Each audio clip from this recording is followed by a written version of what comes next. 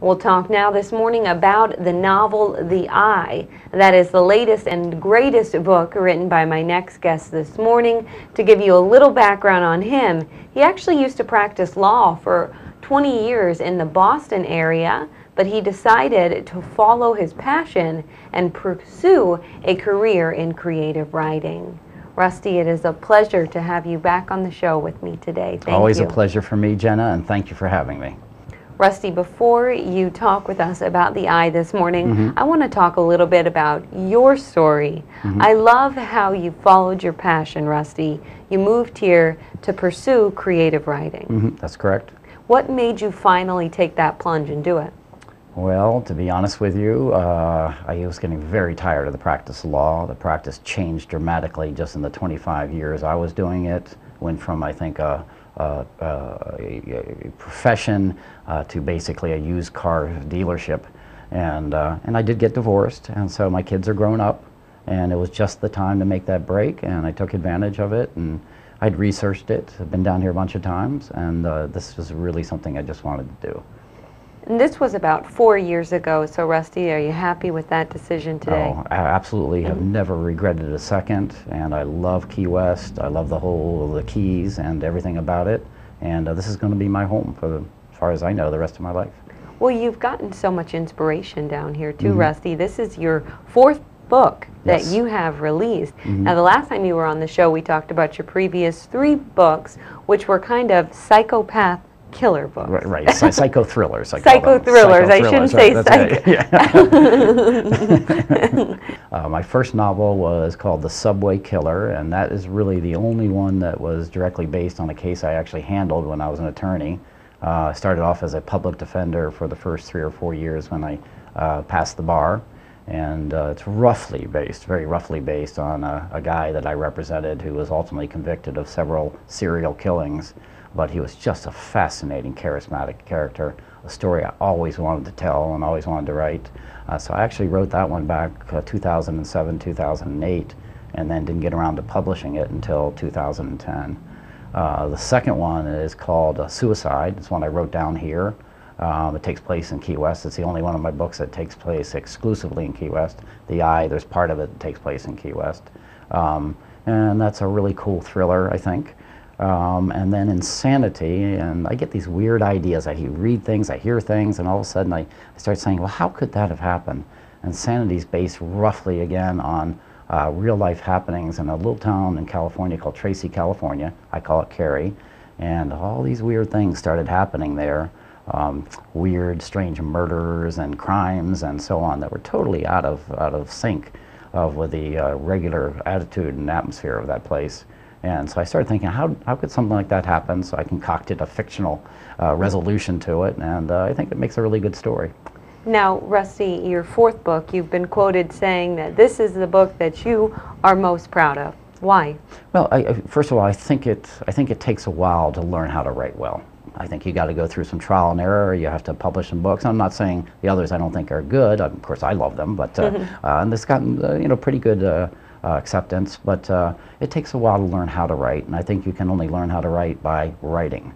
And so I finally think I got it now, and it's more what I've learned is not trying to get to the end and fool people or a mystery. It's the journey of getting there.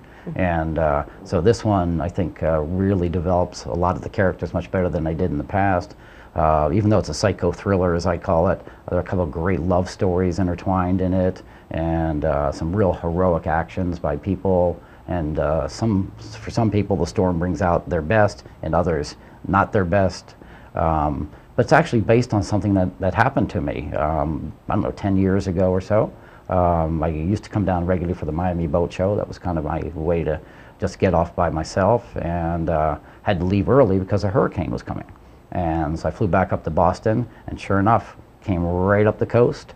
And I remember lying on my couch, and the hurricane's raging. It was only a Category 1, but winds 65, 70 miles an hour.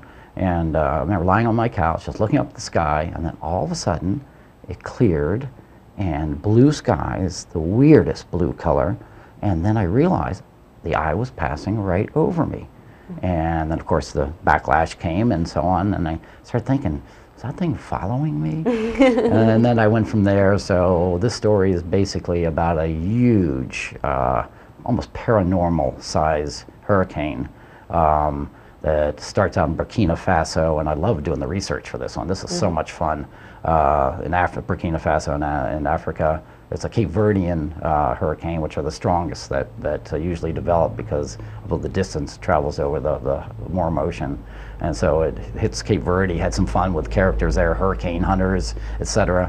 And then it proceeded over, and the couple taking their sailboat from Bermuda down, and then it hits Florida, and it hits the Florida Keys, and just had a lot of fun with it. But I also really started to develop this idea about guilt feelings about certain things in our lives, and paranoia that we develop around that. And then we start thinking that maybe things out there are after us or are trying to get us. And so, of course, some of the characters in this story think the hurricane's actually following them, because it does do some weird things. And so I think it's a good story. And I think one thing I might guarantee is that whether you like it or not, I don't think you're going to be able to put it down. I really don't. I think it really propels the reader forward from chapter to chapter. Well, you definitely have a gift for making sure that your reader doesn't put the book down, because all of your previous novels, too, that has been the case.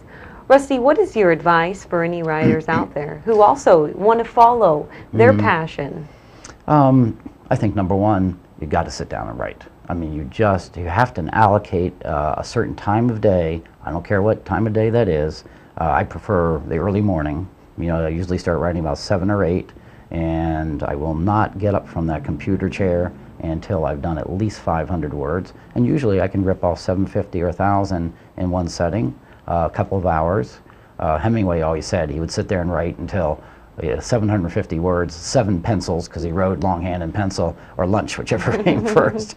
Well, I do. My base limit is 500, and you just sit there and you do not get up until you've written that. And I don't care if you repeat "how now, brown cow" 500 times. It doesn't matter. You just sit and you got to write, and that discipline is absolutely essential. And so pick that good time of the morning for you, or afternoon, whatever time you like, and do not get up until you've reached your goal. And don't worry about what it sounds like or looks like. Don't worry about editing. Just get it out there. The other thing is, you got to read a ton. When you write, don't stop reading other people's works. I'm always, I get the reflections of other writers by reading their books, and it just teaches me more about the process of writing. So those two are the main things: write and read. I love it. Those are great advice. Great pieces of advice, Rusty. And do you have yourself a favorite author that you always read and kind of who pushes you? Oh boy. I start off with Hemingway. My dad was an absolute Hemingway aficionado, and I was a creative writing and English major in college, so I really studied Hemingway. So I guess core-wise, he was probably my greatest influence. But I love Dan Brown, a more contemporary novelist, that sort of thing. So I would say Hemingway is probably the root of it. In fact, I recently got a job as a tour guide at the Hemingway House. So the greatest job I've ever had in my entire life, and I just love it. I go into work every day. I only work part-time, but I go into work every day, just loving it, and knowing I'm just really going to enjoy myself. Well, wonderful. Well, Rusty, before we go this morning, why don't you tell us what you're working on right now? Okay, I haven't quite picked the name for it. I wanted to call it The Ghost Writer, but that's been taken in some other areas, so I think I'm going to call it The Phantom Writer. And basically it's about a writer who's in his late 50s, early 60s, go figure, right? And he was extremely successful author, mystery author, and he's kind of fallen on hard times. The spontaneity, the spark has kind of fallen to the wayside, so his sales have really declined, and finally his editor and his publisher decide, we're going to get you a ghostwriter, and phantom writer is kind of another term for ghostwriter, and it turns out to be a very attractive young lady who is just a superlative writer, and it goes from there, all kinds of really weird little loops and turns and twists and everything, so I'm really excited about it. Well, great. I look forward to reading it and having you back on the show to talk further about it. Rusty, it's been a pleasure having you this morning. Jenna, thank you so much as usual, and I really appreciate this offer. That will do it for me this morning. Thank you for tuning in. I'll be right back here tomorrow morning, 7 a.m. and 8:30 a.m. Take care, everyone.